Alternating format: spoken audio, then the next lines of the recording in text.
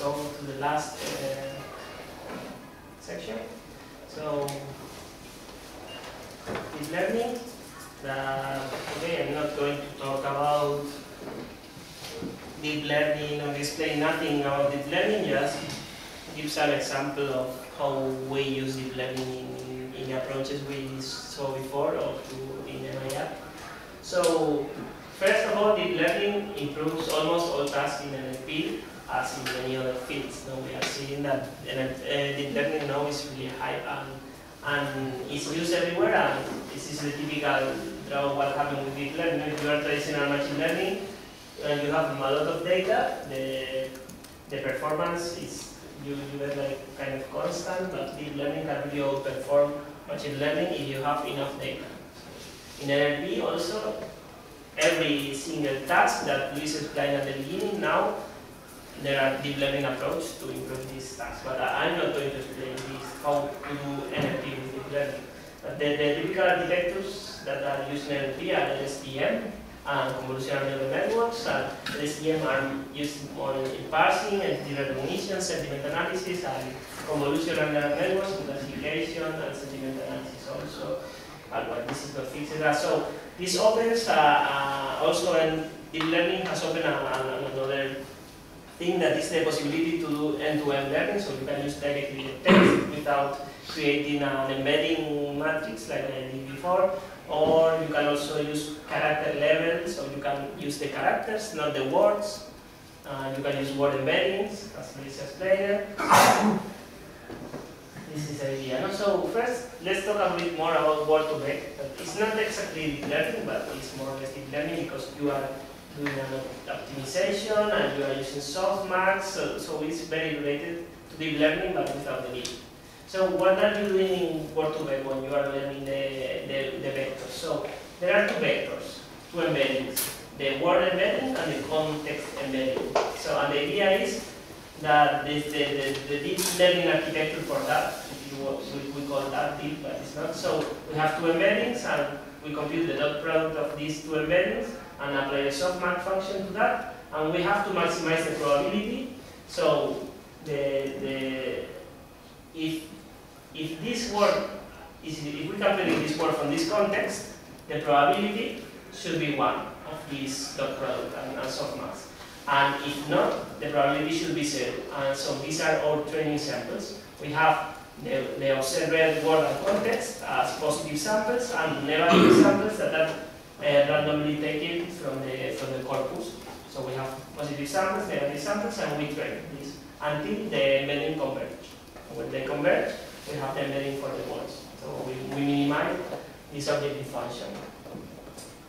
So, but there is also a work from Levy et al. That, so okay, it says that in word embeddings, in word-to-vec,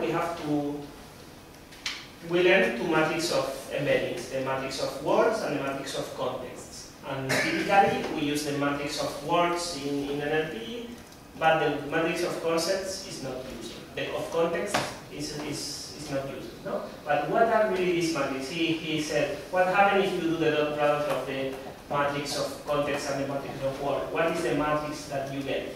So here with some mathematical things, I write that this matrix is like the pointwise mutual information matrix of word and context. So, well, there are some papers based on that also use the context, not only the word embedding. So here, well, you have more links to go deep into word-to-vec if you want. So the idea here is that, okay, we can think that words and context, we can use the same methodology, but use other things. For example, words can be songs, and context can be playlists. So we can try to find the embeddings of songs or the embedding of artists using the word-to-vec. Or we can think that tags and items, tags are words and context are items, and we can also learn the embeddings of tags in a tagging system, or we can do different things. So we did an experiment with a dataset of playlists for the tutorial, we did that. So using a dataset of playlists very old, from La Rosa, we get it, and we have the artist, so there are playlists of songs, and we get the artist of this playlist. So every context we set up a context in the playlist and learn vector representation embeddings for the artists. So we have put a Python notebook on the tutorial website with this. I will show you. I hope this is not crash because it's not using internet. So the idea here is pretty simple and fast. We use Gensim, that is the library that Luis said that is very good for embeddings in Python. We get the playlist files and process them a bit to have a list. So at the end, we train the word to vec here. We pass all the sentences. A sentence for us is a playlist, and the words are the artists. So a sentence is various artists, a list of artists. So we define the number of dimensions we want for the embeddings, the size of the window. So what is the context? The context is 10 songs after and 10 songs before. And these parameters, and we train the model. It's super fast. It should be okay. So and then we have the model trained, and we can now look for most similar to Miles Davis. Miles Davis is a word in our word embedding space that we have learned from the playlist, and we get, for example, in a emoji or train. Well, what is the most similar to Marilyn Manson? White Zombie, Metallica, or most similar to Nirvana, Pearl Jam. Well, there are things has sense, no? It was learned like that. We can see also look for what is the odd, like here Marilyn Manson, Metallica, or Ricky Martin. So Ricky Martin. And this is the vector. No? This is the vector embedding of Nirvana, no? A lot of numbers. So we have 100 dimensions, and this artist is represented in this space of 100 dimensions. So, okay, now deep learning for music recommendation.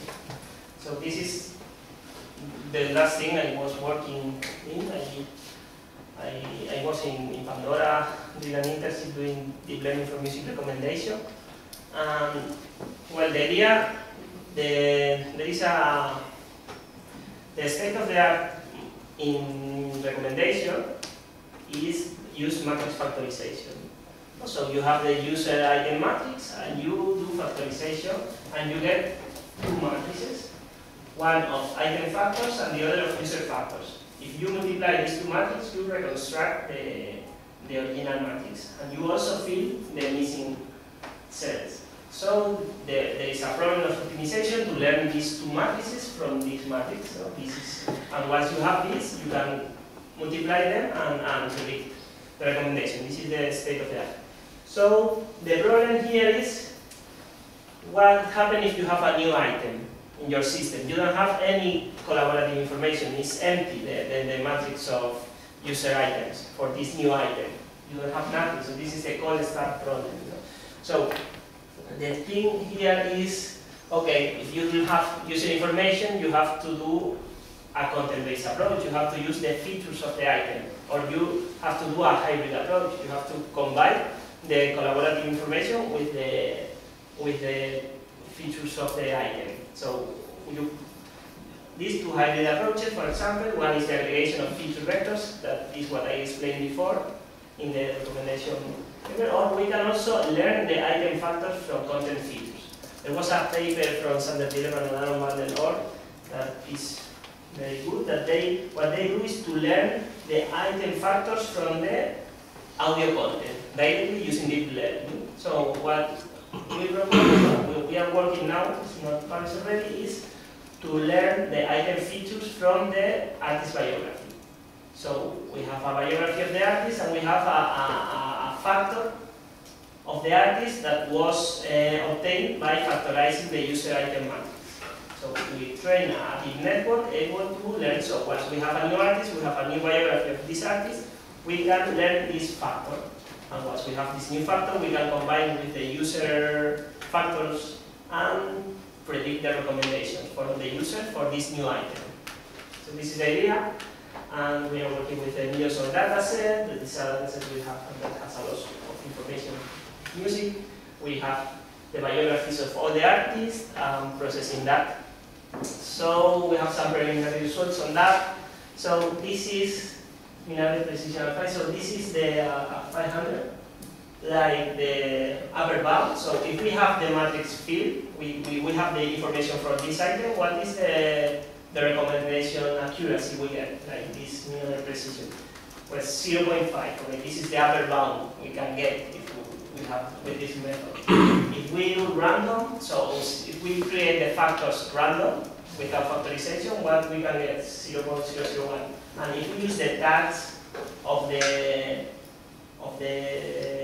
artist to learn the factors, we get 0.57.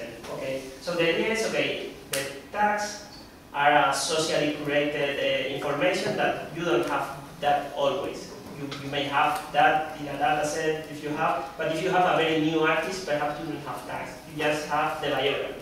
So what we want to do is to really try to explore the information in the text of the biography to be able to learn as much as the tags are able to predict.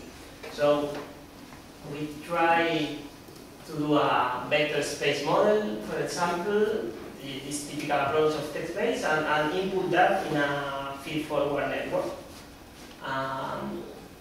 We also compare that with not using deep learning. So just using deep learning instead of a classifier like random forest, you improve. And using the typical text-based approach for embedding. Then if we add semantic information, like we did in the other approaches, doing entity linking to the biographies and adding this information to the words, we improve it also. We also try to use word embeddings and also recurrent neural networks like LSTM, but they are not working that well. Because perhaps this classification problem, because this is really a classification problem, we have a long test, a very big text, and recurrent neural networks doesn't work that well with long texts. Well, we are word embeddings approaches. Well, we are working with that, so it's just an illustration this of now what can be done. So everything can be redesigned and using deep learning instead of using classification as I was using before on traditional machine learning. So another thing interesting of deep learning is that we can combine text and audio. We can combine images and audio. Images, text, and audio. So we can do multimodality. And there is the same approach almost for every one of these domains. So now there is really a cross-domain transfer of knowledge here because this is end-to-end learning. You don't have to learn about learning features. You just have to learn how to build the architecture of the network. So if you know to build an architecture of the network with audio, you can do that with text. If you know to do that with text, you can do that with images. And you can connect everything in the network and you can do multimodal approaches. So that's another thing.